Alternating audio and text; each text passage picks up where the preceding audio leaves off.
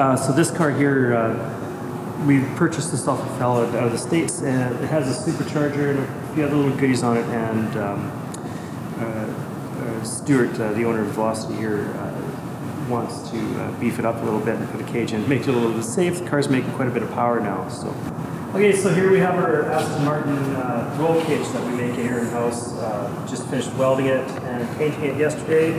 Now we're getting ready to do the installation in this Vantage here that we've been working on, our Super-Vantage. So we'll pull some interior panels and seats and such to make way for installing the roll cage, and then we'll get another shot once the cage is installed with the interior, and yeah, it should be a nice build.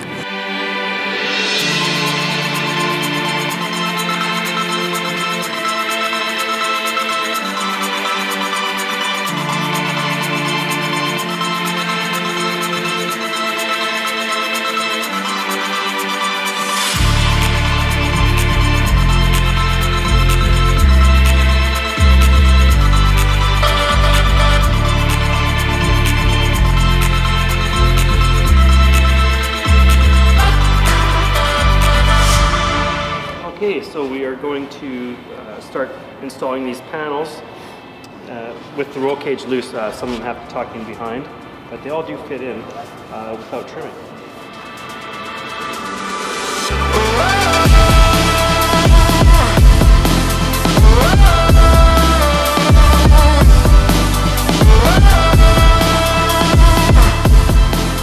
Just getting all these interior trim panels back in here.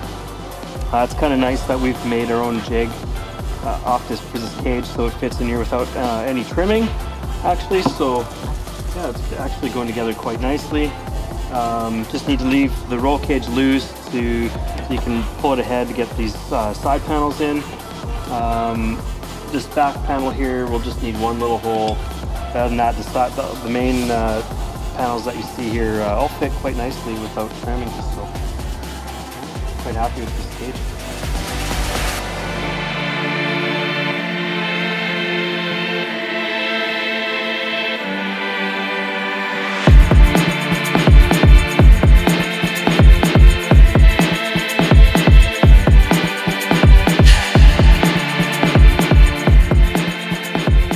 Hi there. So in our last episode we did some 8th mile testing with this Vantage with the supercharger. It ran really strong actually, but we had some slippage in 4th gear due to some oil actually getting on the clutch. We had to do some different crankcase venting. It was actually pressurizing the motor too much and bypassing the crank seal. So we've now replaced the seal, done some different PCV venting, and we're going to install a new clutch.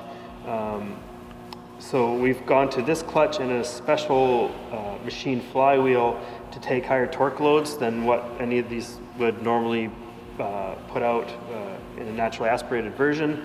So we've gone to this McLeod clutch and a specially machined flywheel, which you see here. Now this will adapt the clutch, which I believe is actually meant for a Corvette, but yeah, it seems to work really well. Alrighty, I'm trying to bash my head here, this thing's a little low. But so last episode, or one of the, no, wait a minute. When were we up there? Yeah. I'm not doing a thing. You guys saw the startup, we got the car up and running, figured out that it had a blown fuse, and that fuse was actually running the pump for the intercooler. So as soon as we replaced that fuse, noticed that the pump started running, and off we go, we were good to go.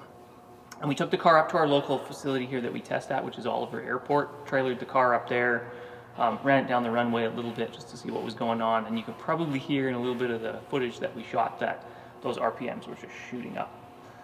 We were a little bit worried that the clutch was gone, but when we pulled the car apart, the boys noticed that there was quite a bit of oil coming out of the back of the engine. I think we mentioned in a previous episode, right when we started this series, that this car had actually sat for quite a while. I'd have to go back and check, but I want to say it was probably getting on for 2 or 3 years. One of the things that's really not good for seals is when things don't stay lubricated and don't stay warm, and so probably just sitting there for that period of time, that seal got a little bit brittle, and it's been a little bit cold here. And when we fired the thing up, we had oil coming out the back of the engine, just got onto the clutch. Wasn't terrible, it didn't hot spot the flywheel at all, but we were able to look up the parts that were put into it, get a new clutch for it.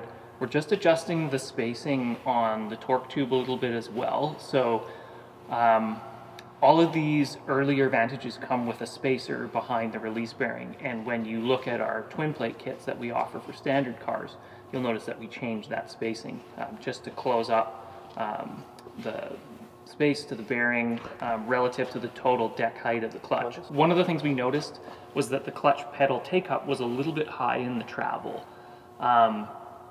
Sometimes that can happen as the clutch wears and the engagement moves, or that it's just not set up right.